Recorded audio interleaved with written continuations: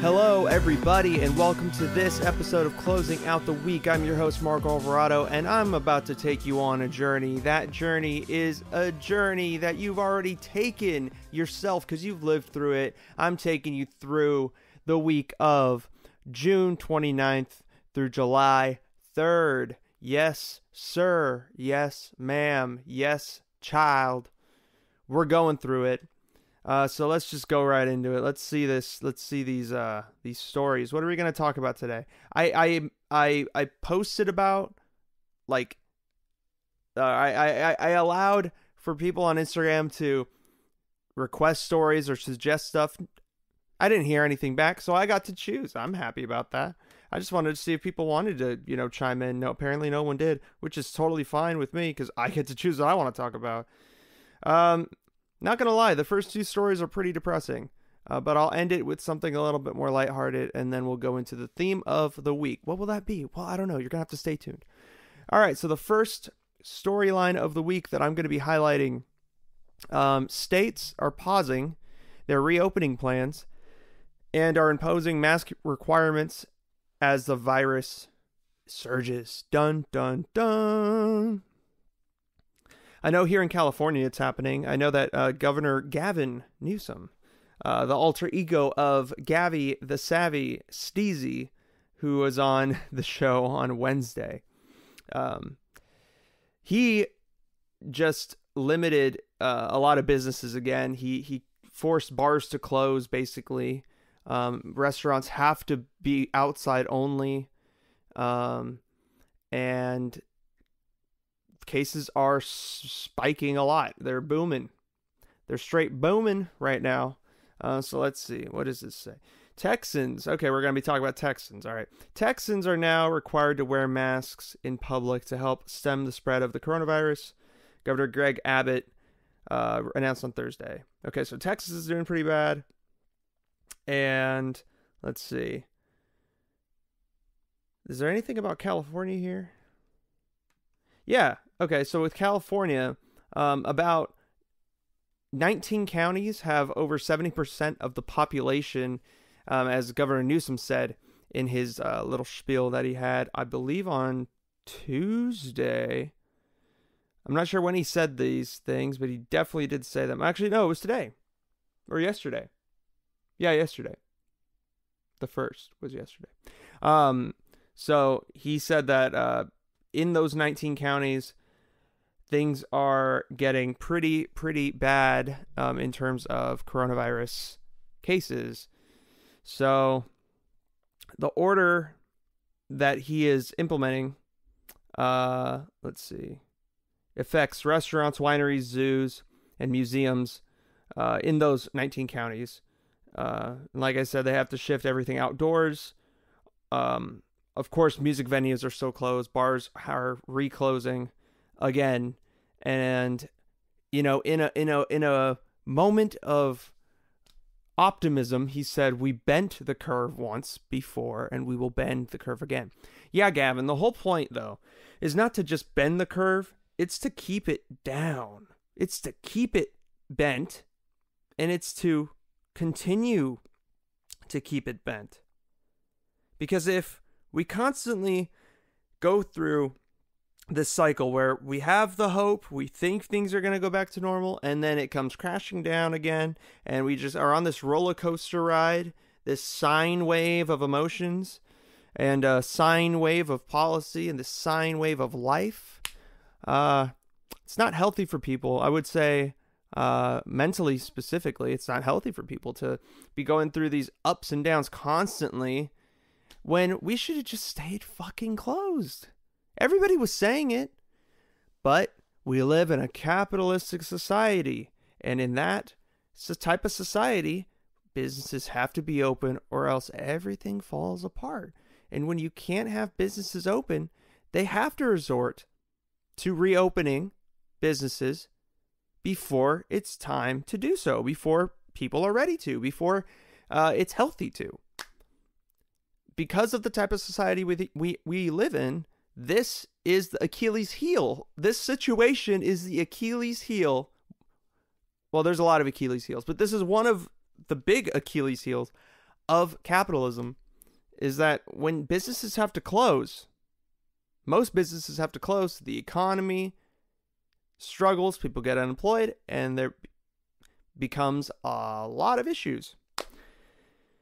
So, things are getting worse when it comes to Corona.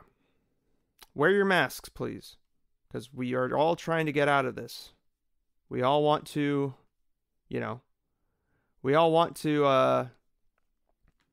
not have to stay in our houses forever, right? So put in the work now by not doing anything now.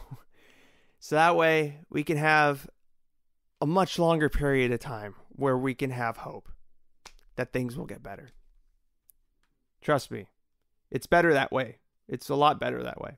Okay, second story of the day. This is the one I was kind of most excited about to talk because it talks about long-term projections. I'm a man of the long term, for better or worse, and that's what we're talking about with this story. The government, a government watchdog, says unemployment won't recover until 2030. Yeah, I mean, dude, the unemployment rate now is really bad. It was 11.1% in June. That's quite a bit. I'm not sure how much that stacks up historically across the entirety of the U.S., but it's pretty bad. It's pretty bad because before we were at 11%, the unemployment rate was 3.5%. That's pretty low compared to 11.1%.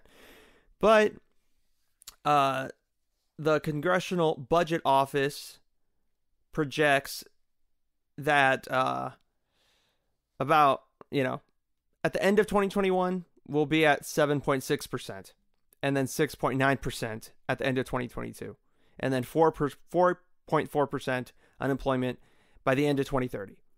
So things will get better if we all stay inside and we all wear masks and are considerate people, and businesses give us a fucking break, and the government gives us a fucking break, and helps us out monetarily for some time. Then I think it's realistic to think that by 2030 we'll get back to where we were this past year. But if that doesn't happen, I don't see these projections as being accurate. Of course, time will tell, but who knows? I just know anecdotally, okay, a lot of my friends are on unemployment at the moment. It's pretty bad out there, especially for young people. A lot of my friends don't have jobs anymore, or they just got back to their jobs and now they have to go back on unemployment because their jobs are closing again. Of course we can't project what's going to happen in the future. Of course we can't predict how things are going to be like 100%. But if the past 6 months has been any indication of just how Americans are, how Americans react to these sort of things, it's going to be a long road to get back to where we were. Economically, it's going to be tough. But of course, we'll see. I mean, like I said, who knows really what's going to happen? It's just tough when the past 6 months has been filled with nothing but just the negative outcomes coming to fruition. But that's not, historically speaking, not everything that's happened has been super bad. Not everything. I know a lot of things have been that way, have turned out that way. I would even say maybe arguably a majority of things, but not everything. So who knows? Who knows? Now let's get to more lighter topics. Yay! All right. Cam Newton is now signed by the New England Patriots. Sorry, okay? I know. Some people don't like sports talk. Some people love sports. If you don't like sports, just skip to the fucking theme of the week. I'll have the tag in the description. But if not, Here are my quick thoughts on Cam Newton in a Patriots uniform. I saw this coming from a mile away. I didn't know, but I had a really good feeling that Bill Belichick was just waiting in the wings for the right moment to sign Cam Newton at his lowest point in terms of value.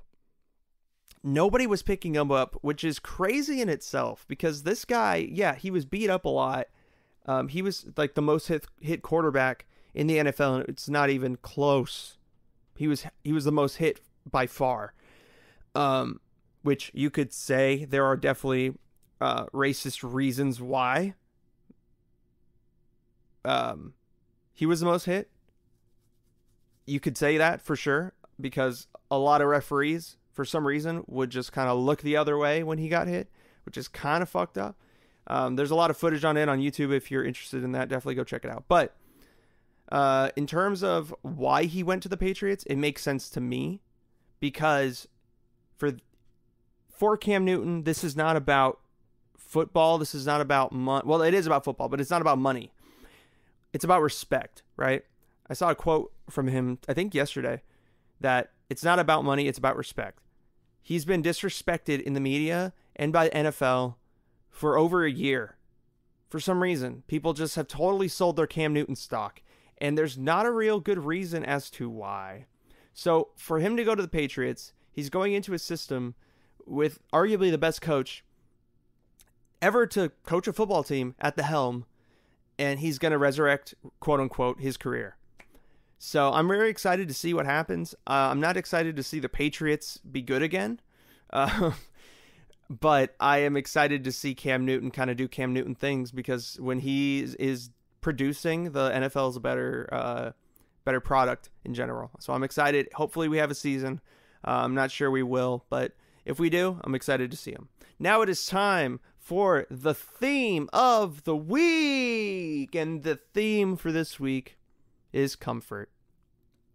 Like most ideas or concepts, comfort can be a good or bad thing. Too little comfort is bad, because, like, if you have no place to really rest your head, or you get no relief in terms of work, or in terms of stress, in terms of money even, you can get to a really bad place. And you would long for that comfort. You would do anything to have some semblance of comfort, right?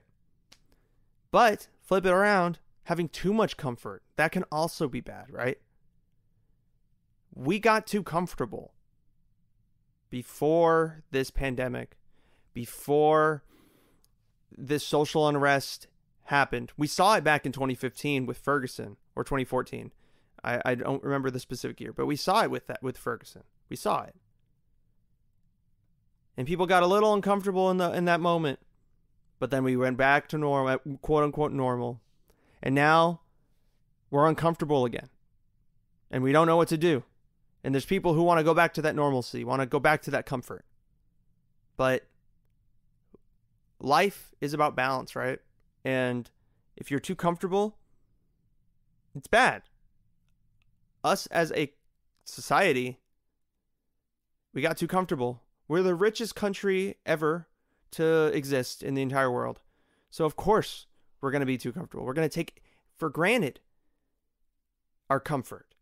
And now I understand why a lot of people would want to go back to that comfort, would want to seek out that comfort, want to be cozy again, and blissfully ignorant to everything that's going on. But I am here to tell you it's okay to be uncomfortable.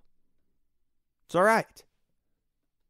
My dad, one of his favorite quotes, or I don't even know if it's a quote, but one of his favorite things to say is, when you feel uncomfortable, that's a good thing. When you feel uncomfortable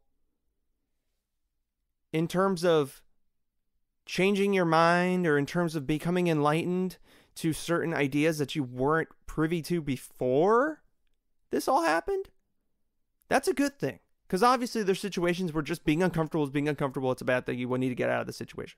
I get it. I don't mean those situations. I mean these mental situations where your third eye is awakened, right? You become woke or whatever. It's okay to be uncomfortable. I'm uncomfortable doing this podcast every week. 2 podcasts a week now. I get nervous before every single podcast, but I do it because I know, for one, I have to, because there's people that listen to this that want the show. And 2, I need to get through that anxiety because I will feel so good afterwards. But if I would have stayed comfortable, the show never would have started, right? Because I was nervous. It feels better. I'm more comfortable not doing it. But then I finish it. Man, I feel damn good. And everything we're experiencing right now is uncomfortable, right? But eventually, once we get through this, we'll feel damn good. And I know that I started off this episode pretty pessimistic. I'm not saying that I'm not now, but I'm trying to be more positive in terms of everything. And we all have those moments for sure. But I know that in the moment it sucks. Right now it's uncomfortable. It's not good. It can be even painful what we're going through. But from this uncomfortableness, from this lack of comfort, will come growth. We will grow from this. We will be better from this. And we will feel good again at some point. I don't know when, but at some point.